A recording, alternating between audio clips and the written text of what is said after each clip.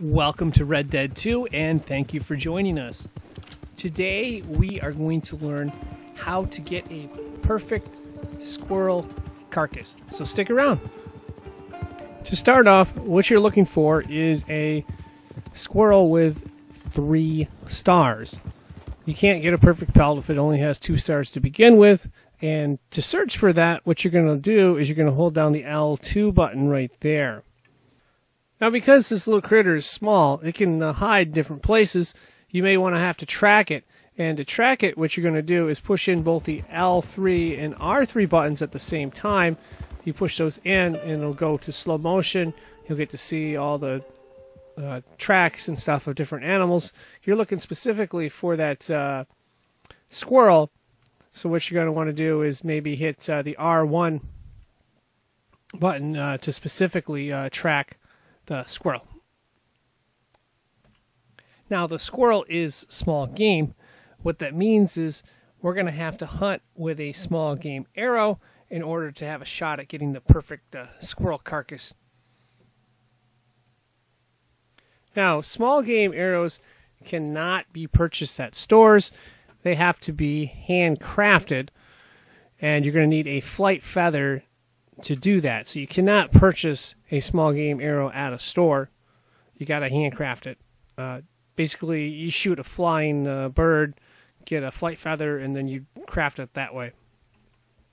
How do you equip the small game arrow? Well, what you're going to do is hold down L1 to call up your weapons wheel, and then once you have that up, what you're looking for is the bow. You can go to either one of these slots for the bow. If the bow is not in either one of these slots, it should be in one of these, and you hit R2 to get there. And then once you have that bow selected, what you're going to want to do is you're going to want to change it to where it says small game. The default for the bow is right here.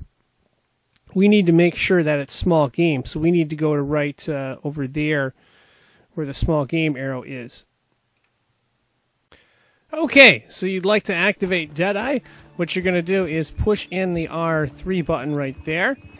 The next thing you want to do is tag as many shots as you can. If you only got one shot, you can only take one shot, but you tag with the R1 button right there. And then, of course, to shoot, all you're going to do is push R2. And then, of course, we'll keep our fingers crossed that we did not ruin the carcass by running it over. Let's go take a look and see if we've got 3 stars. And yes, it is 3 stars. That is very good. So that's one example right there. All right, let's take a look at another example. Here we're walking and we happen to see something. All right, let's get that small game arrow set up here. And there it is, a gray squirrel. It's got 3 stars. We're going to try to get that perfect shot off there. And we'll keep our fingers crossed that it actually was a perfect shot. Let's walk up to it. And the good news is it still has 3 stars. So that's good there. And our third and final example, we are heading up north on a horse up a hill when this squirrel happens to catch our eye. And of course, he's got 3 stars. And so we decide to switch to the small game arrow and lock on to hunt it. Now it's a matter of being patient and chasing it down. And if we have to, we'll track later. All right, here we're going to use the Deadeye feature. And then, of course, we're going to tag it with R1. Got the high shot up there. And keep our fingers crossed that it's still 3 stars. Let's walk up to it. And good news, it's still 3 stars. So that in a nutshell wraps up how you hunt small game squirrel.